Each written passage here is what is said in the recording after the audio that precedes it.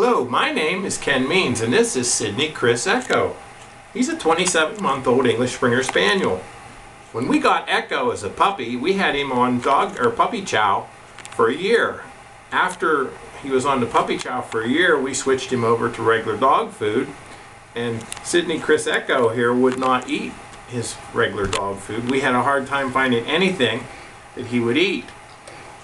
About when he was 18 months old, he had his hair was falling out. He had lost 12 pounds in weight. He had sores on his belly, and he was constantly scratching. At night, it was terrible. He would wake us up scratching.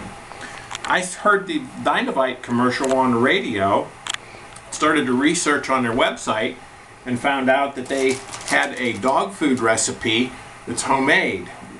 I started to make that recipe for Echo, and in the first week we started feeding him the homemade hamburger dog food recipe. He gained 8 pounds.